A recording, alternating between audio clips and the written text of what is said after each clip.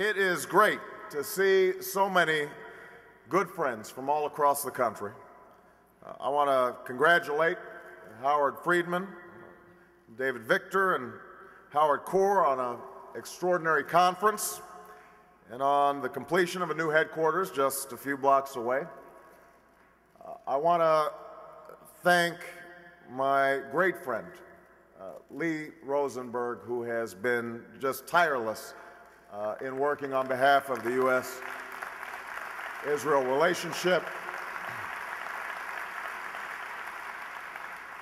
I want to make a point of acknowledging our extraordinary Speaker of the House, Speaker Nancy Pelosi, who spoke just before me, and how important her words were, particularly in remembering the 3 soldiers that are still held by Hezbollah. We will not forget them, and we will bring them home. That is a priority of U.S. policy and Israel policy. I also have to note that we had an eventful night last night, and my staff and I may still be a little bleary-eyed, but we have a number of supporters in this room, and we're very grateful to them. And I also want to acknowledge that following my speech, I know that you are going to have the great pleasure of hearing from an extraordinary candidate and an extraordinary public servant, and I want to publicly acknowledge Hillary Clinton for the outstanding race that she has run.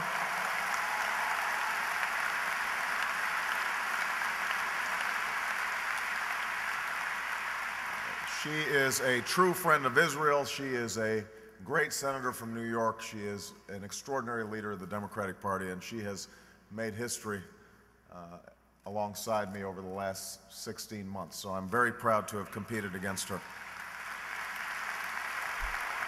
Now, before I begin, I also want to mention that I know some have been receiving provocative emails that have been circulated throughout the Jewish communities across the country, and a few of you may have gotten them. They're filled with tall tales and dire warnings about a certain candidate for president, and all I want to say is let me know if you see this guy named Barack Obama, because he sounds pretty scary. But if anybody's been confused by these emails, I want you to know that today I will be speaking from my heart and as a true friend of Israel.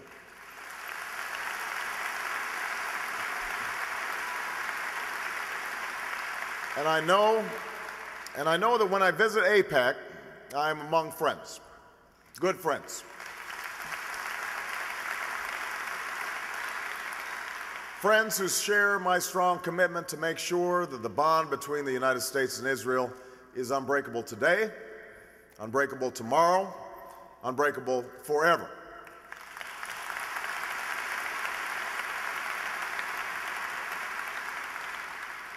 One of the many things that I admire about AIPAC is that you fight for this common cause from the bottom up. The lifeblood of AIPAC is here in this room. Grassroots activists of all ages, from all parts of the country, who come to Washington year after year to make your voices heard. Nothing reflects the face of AIPAC more than the 1,200 students who have traveled here to make it clear to the world that the bond between Israel and the United States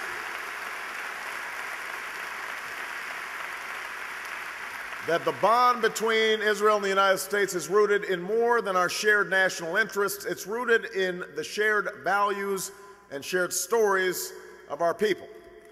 And as president, I will work with you to ensure that it is this bond that is strengthened. You know, I first became familiar with the story of Israel when I was 11 years old. I had a camp counselor who was an American Jew but had lived in Israel for a time, and he told me stories of this extraordinary land, and I learned of the long journey and steady determination of the Jewish people to preserve their identity through faith, family, and culture. Year after year, century after century, Jews carried on their traditions and their dreams of a homeland in the face of impossible odds. And the story made a powerful impression on me. I had grown up without a sense of roots. My father was black, he was from Kenya, he had left when I was 2. My mother was white and she was from Kansas, and I'd moved with her to Indonesia and then back to Hawaii, and in many ways I didn't know where I came from. So I was drawn to the belief that you could sustain a spiritual, emotional, and cultural identity. And I understood the Zionist idea that there is always a homeland at the center of our story. And I also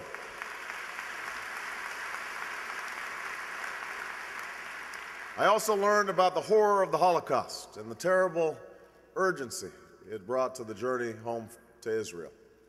For much of my childhood, I lived with my grandparents. My grandfather had served in World War II, and so had my great-uncle. He was a Kansas boy who probably never expected to see Europe, let alone the horrors that awaited him there. And for months after he came home from Germany, he remained in a state of shock, alone with the painful memories that wouldn't leave his head. You see, my great-uncle had been part of the 89th Infantry Division, the first Americans to reach a Nazi concentration camp. They liberated Ohrdruf, part of Buchenwald, on an April day in 1945. The horrors of that camp go beyond our capacity to imagine. Tens of thousands died of hunger, torture, disease, or plain murder, part of the Nazi killing machine that killed 6 million people. When the Americans marched in, they discovered huge piles of dead bodies and starving survivors. General Eisenhower ordered Germans from the nearby towns to tour the camp so they could see what was being done in their name. He ordered American troops to tour the camp so they could see the evil they were fighting against. He invited congressmen and journalists to bear witness, and he ordered that photographs and films be made. Explaining his actions, Eisenhower said he wanted to produce firsthand evidence of these things. If ever in the future there develops a tendency to charge these allegations merely to propaganda. I saw some of those very images at Yad Vashem, and they never leave you. And those images just hint at the stories that survivors of the Shoah carry with them. Like Eisenhower, each of us bears witness to anyone and everyone who would deny these unspeakable crimes or ever speak of repeating them. We must mean what we say when we speak the words, "never again."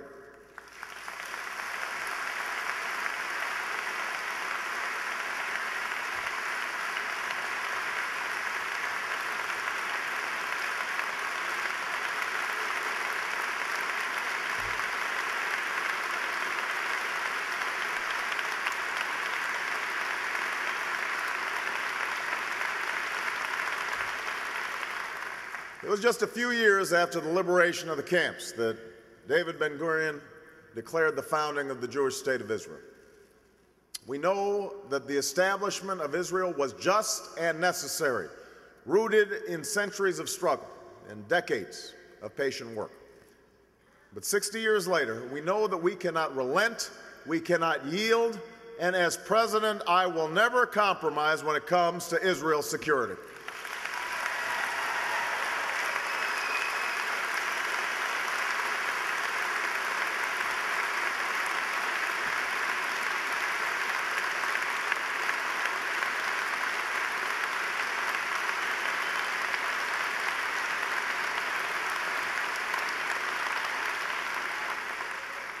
Not when there are still voices that deny the Holocaust.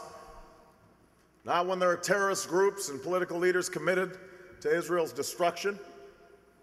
Not when there are maps across the Middle East that don't even acknowledge Israel's existence and government-funded textbooks filled with hatred towards Jews. Not when there are rockets raining down on Sderot and Israeli children have to take a deep breath and summon uncommon courage every time they board a bus or walk to school. I have long understood Israel's quest for peace and need for security, but never more so than during the travels that Lee referred to 2 years ago. when I went to Israel. Flying in an IDF helicopter, I saw a narrow, beautiful strip of land nestled against the Mediterranean. On the ground, I met a family who saw their house destroyed by a Katyusha rocket. I spoke to Israeli troops who faced daily threats as they maintained security near the blue line. I talked to people who wanted nothing more simple or more elusive than a secure future for their children. I have been proud to be a part of a strong bipartisan consensus that has stood by Israel in the face of all threats. That is a commitment. That is a commitment that both John McCain and I share, because support for Israel in this country goes beyond party.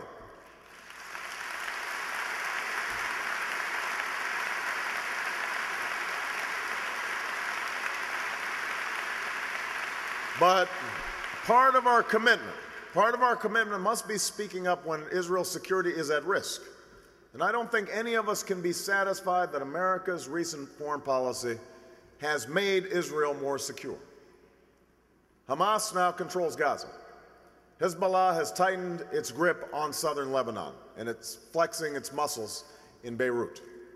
Because of the war in Iraq, Iran, which always posed a greater threat to Israel than Iraq, is emboldened and poses the greatest strategic challenge to the United States and Israel in the Middle East in a generation. Iraq is unstable, and al-Qaeda has stepped up its recruitment. Israel's quest for peace with its neighbors has stalled, despite the heavy burdens borne by the Israeli people.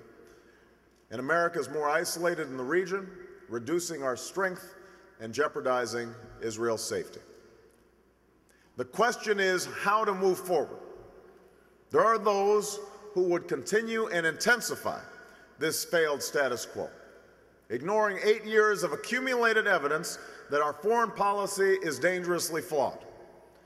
And then there are those who would lay all the problems of the Middle East at the doorstep of Israel and its supporters, as if the Israeli-Palestinian conflict is the root of all trouble in the region. These voices blame the Middle East's only democracy for the region's extremism. They offer the false promise that abandoning a stalwart ally is somehow the path to strength. It is not. It has never been, and it never will be.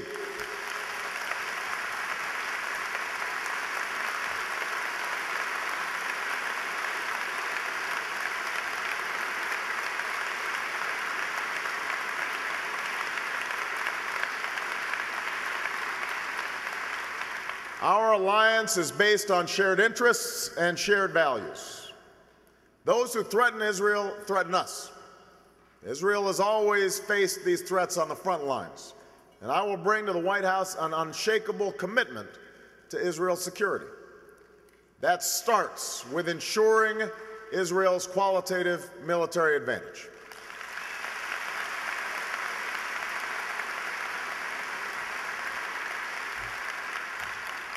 I will ensure that Israel can defend itself from any threat, from Gaza to Tehran. Defense cooperation between the United States and Israel is a model of success, and it must be deepened.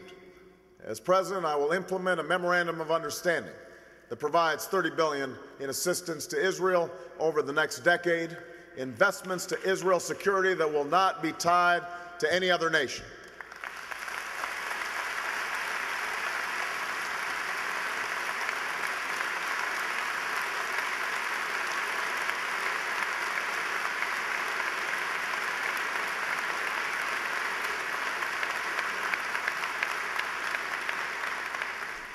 First, we must approve the foreign aid request for 2009, and I understand that Speaker Pelosi and Senator Reid are ready to move on that. Going forward, we can enhance our cooperation on missile defense. We should export military equipment to our ally Israel under the same guidelines as NATO, and I will always stand up for Israel's right to defend itself in the United Nations and around the world.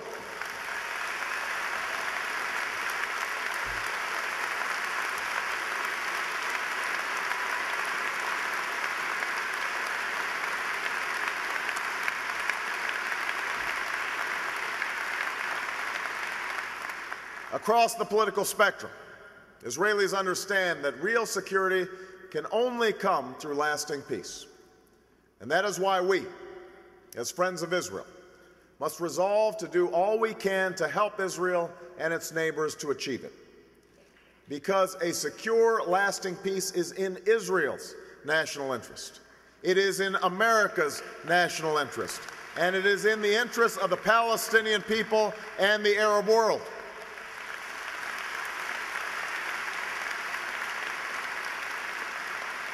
As president, I will work to help Israel achieve the goal of two states, a Jewish state of Israel and a Palestinian state, living side by side in peace and security. And I won't wait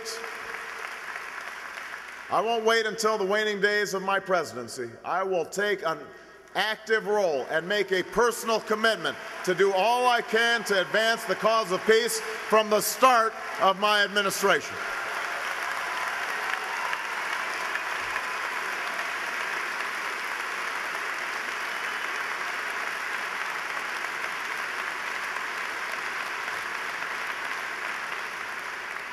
Now, the long road to peace requires Palestinian partners committed to making this journey. We must isolate Hamas unless and until they renounce terrorism, recognize Israel's right to exist, and abide by past agreements. There is no room at the negotiating table for terrorist organizations. That is why I opposed holding elections in 2006 with Hamas on the ballot.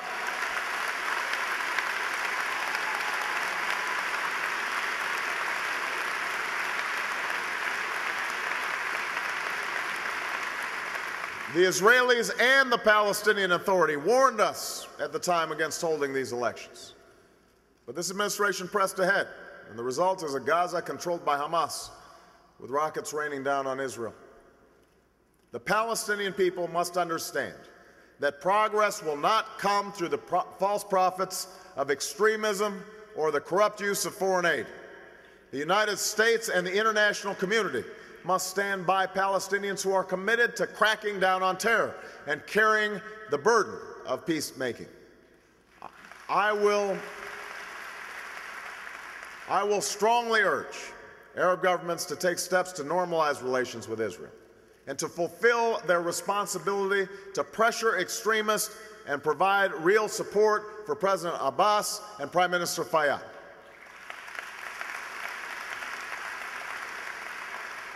Egypt must cut off the smuggling of weapons into Gaza.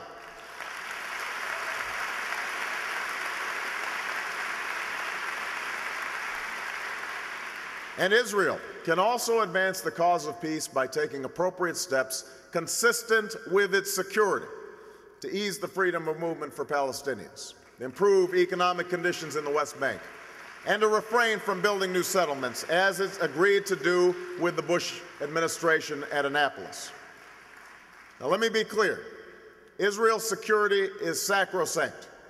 It is non-negotiable. The Palestinians need a state. The Palestinians need a state that is contiguous and cohesive and that allows them to prosper. But any agreement with the Palestinian people must preserve Israel's identity as a Jewish state with secure, recognized, defensible borders. And Jerusalem will remain the capital of Israel, and it must remain undivided.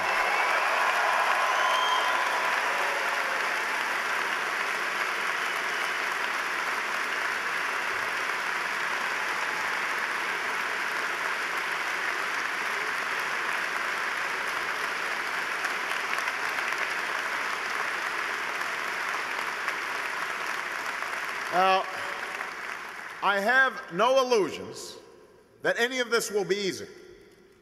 It will require difficult decisions on both sides.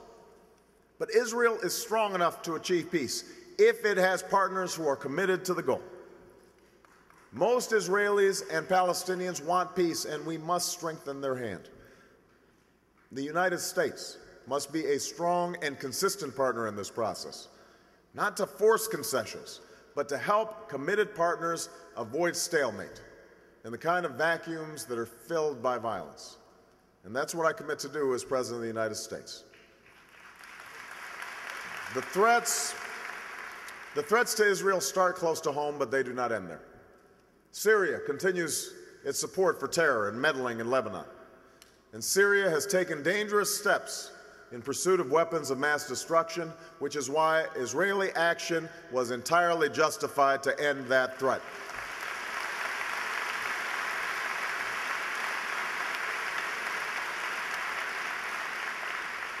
I also believe that the United States has a responsibility to support Israel's effort to renew peace talks with the Syrians.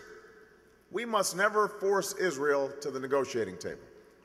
But neither should we ever block negotiations when Israelis' leaders decide that they may serve Israeli interests.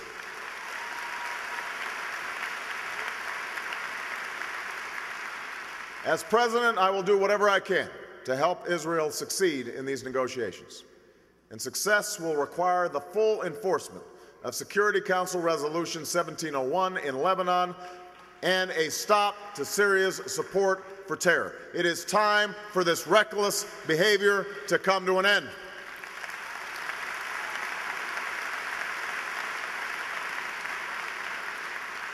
Now, there is no greater threat to Israel or to the peace and stability of the region than Iran. This audience is made up of both Republicans and Democrats, and the enemies of Israel should have no doubt that regardless of party, Americans stand shoulder to shoulder in our commitment to Israel's security. So while I don't want to strike too partisan a note here today, I do want to address some willful mischaracterizations of my position. The Iranian regime supports violent extremists and challenges us across the region. It pursues a nuclear capability that could spark a dangerous arms race and raise the prospect of a transfer of nuclear know-how to terrorists.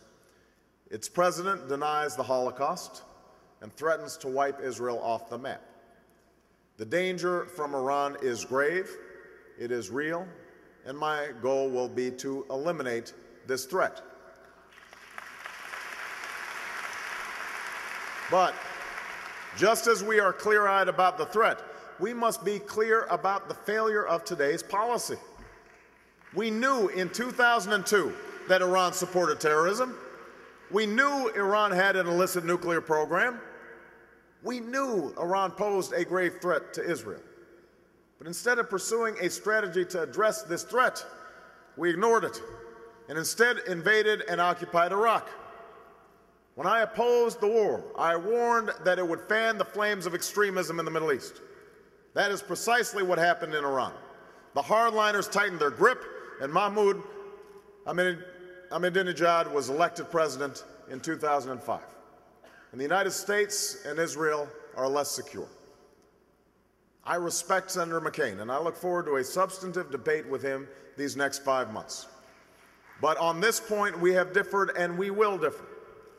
Senator McCain refuses to understand or acknowledge the failure of the policy he would continue. He criticizes my willingness to use strong diplomacy, but offers only an alternate reality, one where the war in Iraq has somehow put Iran on its heels. The truth is the opposite. Iran has strengthened its position. Iran is now enriching uranium, and it has reportedly stockpiled 150 kilos of low-enriched uranium. Its support for terrorism and threats towards Israel have increased. Those are the facts, and they cannot be denied. And I refuse to continue a policy that has made the United States and Israel less secure.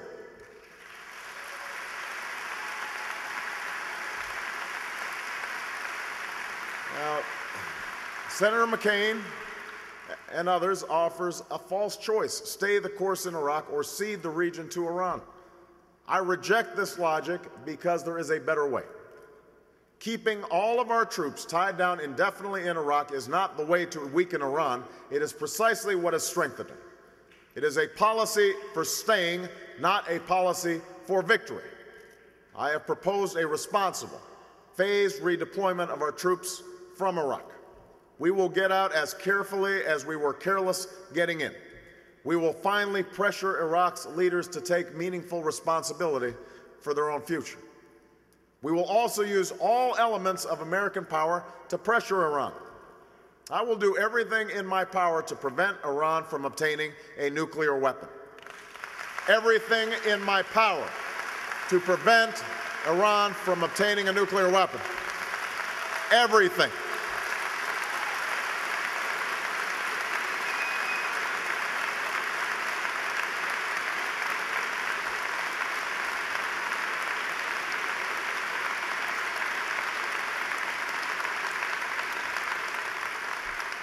That starts with aggressive, principled, tough diplomacy without self-defeating preconditions, but with a clear-eyed understanding of our interests.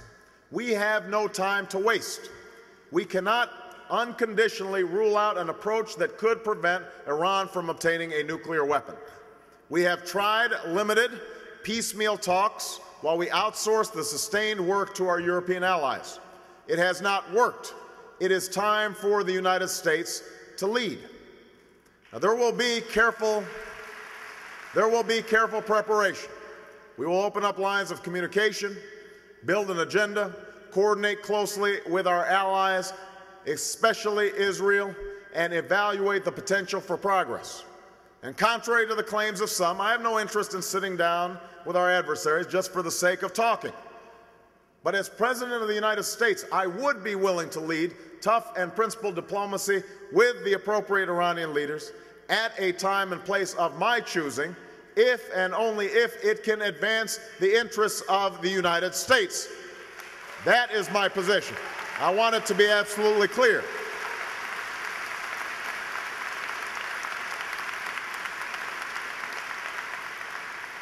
Only recently have some come to think that diplomacy by definition cannot be tough. They forget the example of Truman and Kennedy and Reagan. These presidents understood that diplomacy backed by real leverage was a fundamental tool of statecraft. And it is time to once again make American diplomacy a tool to succeed, not just a means of containing failure. We will pursue this diplomacy with no illusions about the Iranian regime. Instead, we will present a clear choice.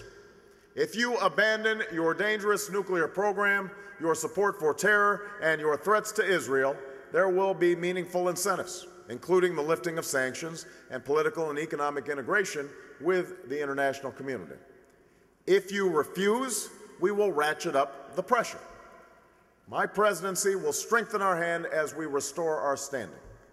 Our willingness to pursue diplomacy will make it easier to mobilize others to join our cause.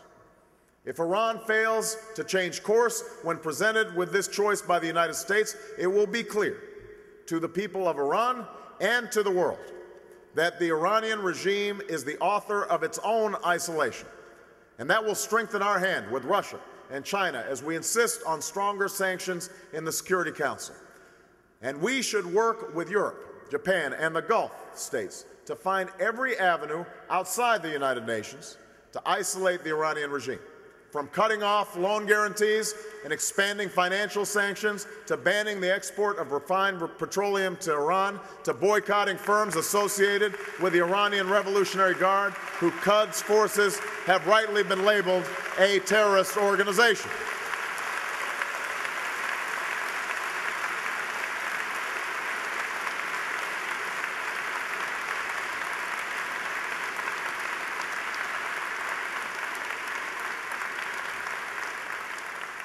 I was interested to see Senator McCain propose divestment as a source of leverage, not the bigoted divestment that has sought to punish Israeli scientists and academics, but divestment targeted at the Iranian regime. It's a good concept, but not a new one. I introduced legislation over a year ago that would encourage states and the private sector to divest from companies that do business in Iran. This bill has bipartisan support. This bill has bipartisan support, but for reasons that I'll let him explain, Senator McCain never signed on. Meanwhile, an anonymous senator is blocking the bill. It is time to pass this into law so that we can tighten the squeeze on the Iranian regime. We should also pursue other unilateral sanctions that target Iranian banks and Iranian assets.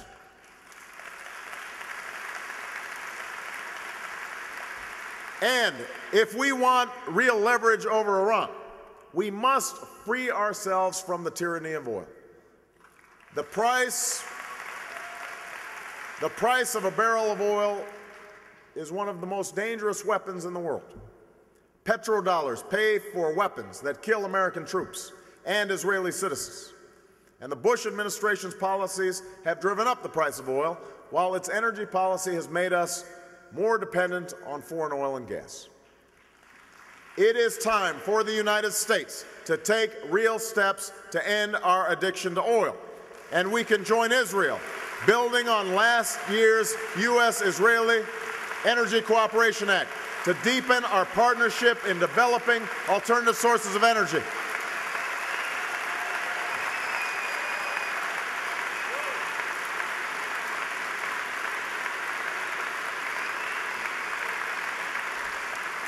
We should work with Israel, increasing scientific collaboration and joint research and development.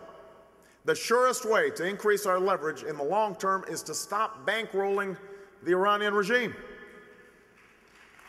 Finally, let there be no doubt, I will always keep the threat of military action on the table to defend our security and our ally Israel. Do not be confused.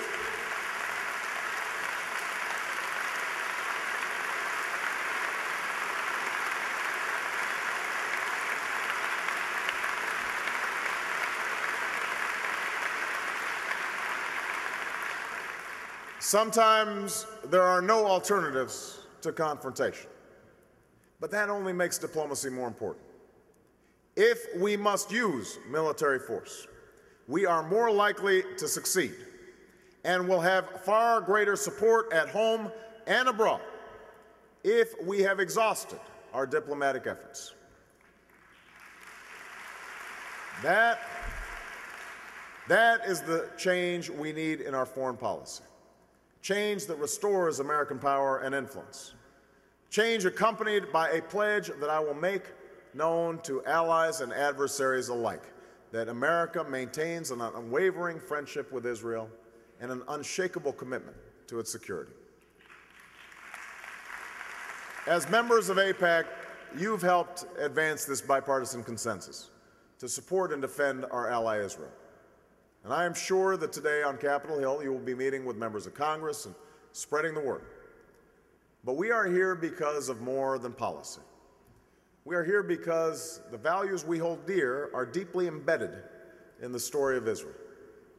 Just look at what Israel has accomplished in 60 years. From decades of struggle in the terrible wake of the Holocaust, a nation was forged to provide a home for Jews from all comers, all around the world. From Syria to Ethiopia to the Soviet Union. In the face of constant threats, Israel has triumphed. In the face of constant peril, Israel has prospered. In a state of constant insecurity, Israel has maintained a vibrant and open discourse and a resilient commitment to the rule of law. As any Israeli will tell you, Israel is not a perfect place. But like the United States, it sets an example for all when it seeks a more perfect future. These same qualities can be found among American Jews. It is why so many Jewish Americans have stood by Israel while advancing the American story. Because there's a commitment embedded in the Jewish faith and tradition to freedom and fairness, to social justice and equal opportunity. To tikkun olam, the obligation to repair this world.